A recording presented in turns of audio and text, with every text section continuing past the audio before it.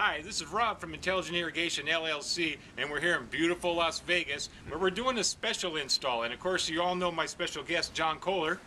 And John's here, and we're going to install it in his backyard. And of course, you know John. John does all kinds of experiments, and he lets you, the people, know what items are best. Therefore, you don't have to waste your time. Go out and try them. John will try them for you. And John's going to put the AquaJet in his yard, and we're going to do some raised bed gardens. So we want to thank John for that. And John, what do you think about the AquaJet and the installation? First of all, let me say that we appreciate you letting us do this install, and we're really looking forward to it. And tell us, you've seen the AquaJet now. What do you think about it? Yeah, well, so Rob, I've had a lot of experience with gardening, and the AquaJet is a whole new revolution in irrigation. I mean, right now I'm using drip irrigation in all the raised beds here, and I've had my fair share of challenges. You know, sometimes the emitters get clogged up, sometimes a lot of stuff just doesn't work properly, and I don't get even distribution of water to all my plants. So I'm always looking for new products that are going to push the envelope, allow actually more yield in my garden, and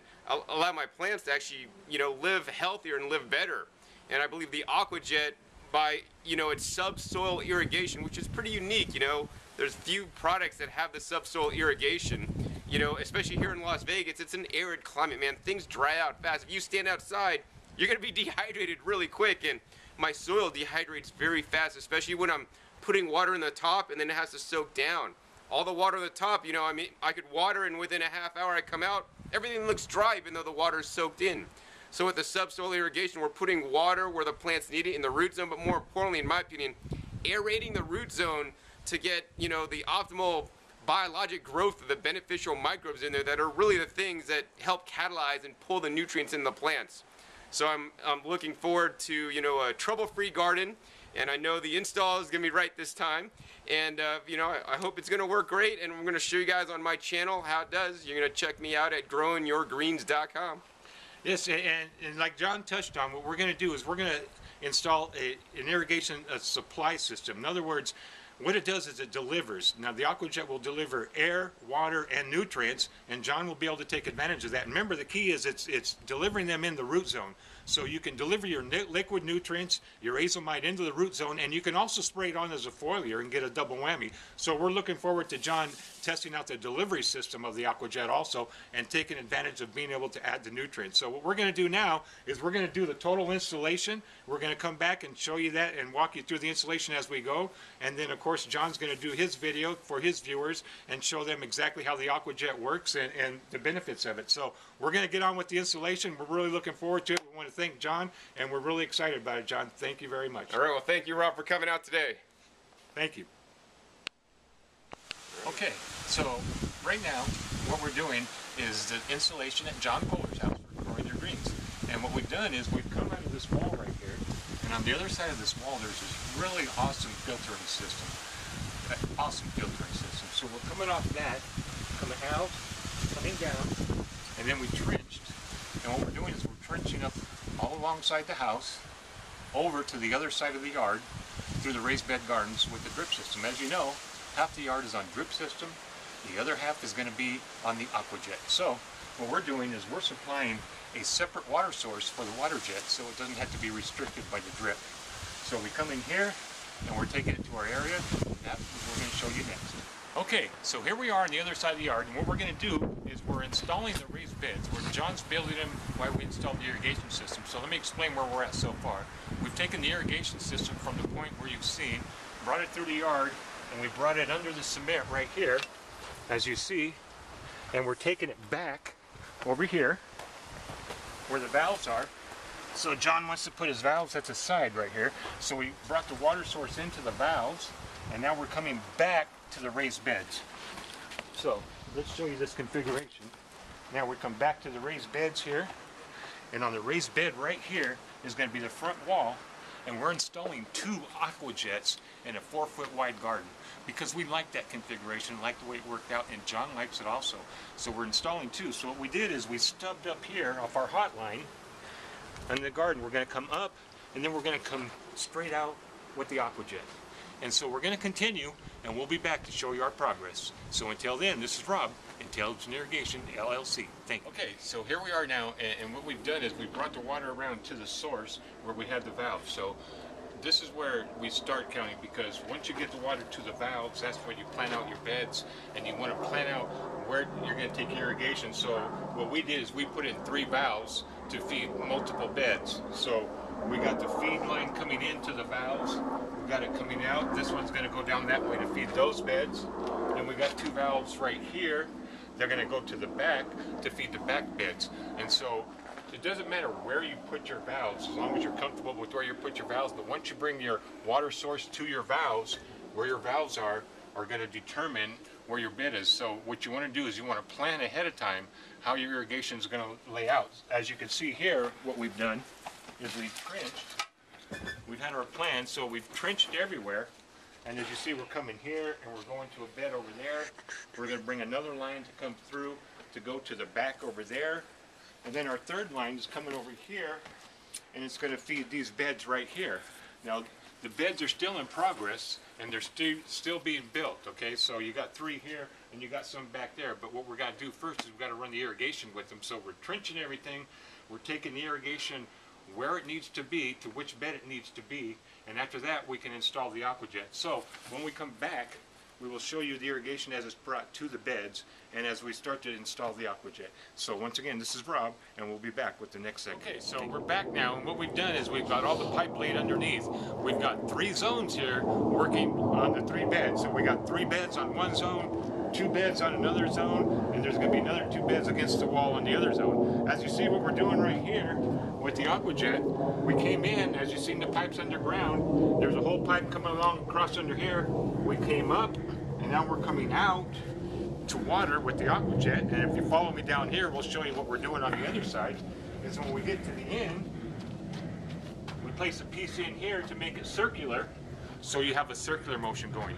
And these are 2 AquaJets in 1 4-foot wide bed, because we feel that that just works better. This is what John wanted. This is what I suggested. So as you see, we got 2 AquaJets in every bed, except this one we have 1, so John can compare what works best between 2 and 1. What we're doing right now is we're getting ready to flush the system before we button it up. So as you see right here, we just put a T with PVC coming out. That's just to flush the water out of the bed. After it's flushed, we're just going to put this back together again right there, and then it's good to go. So what we're going to do right now is flush the system, and then when we come back, John's going to fill up the beds, get the soil prepared, put the soil in. The irrigation is ready to go.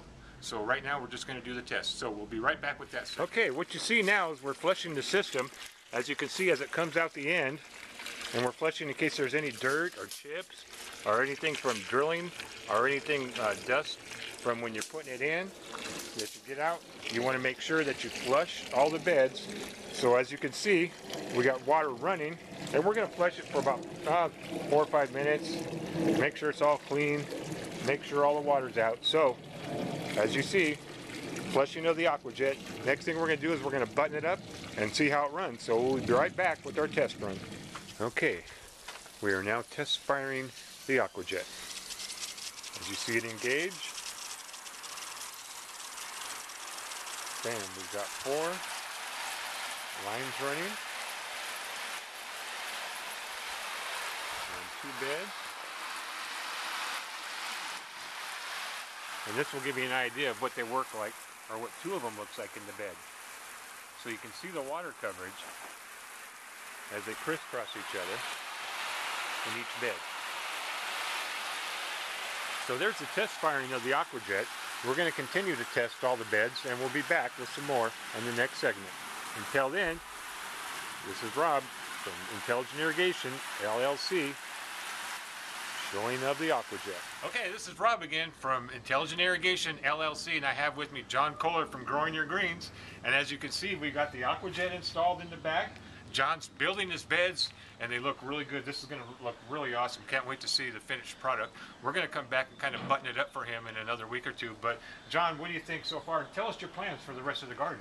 Yeah, man, this looks real great, Rob. Thanks for doing the install. I know that it's going to be installed properly, you know, and yeah, I mean, this place looks tore up now, but it's all going to work out. And the major plan is we're going to stack basically 2 blocks high, fill it up with soil. That's why the AquaJet's, you know, above where the blocks are now, because it's going to be too high. fill it up with some good organic compost, enrich it with some beneficial microbes and the azomite and the worm castings, all the good stuff I like to use. And then I'm going to just start planting out in it, and hopefully it's going to grow really well, because now the air is going to get injected into the root zone, which is going to be good for the plants, good for the microbes, and hopefully I'm going to have the best growing season yet. And that's our goal too, is not only to conserve water, but when it comes to growing food and vegetables, there's really nothing that you want to sacrifice, because that's what you need for your own health. So as John says, it's not just about conserving water, but it's about feeding the nutrients and getting your own healthy growth for the best nutrient package that you can get for your own. And that's why you grow your greens, is so you can get healthy and you can get your own nutrient package. John, I want to thank you for not only myself, but for everybody else in the education.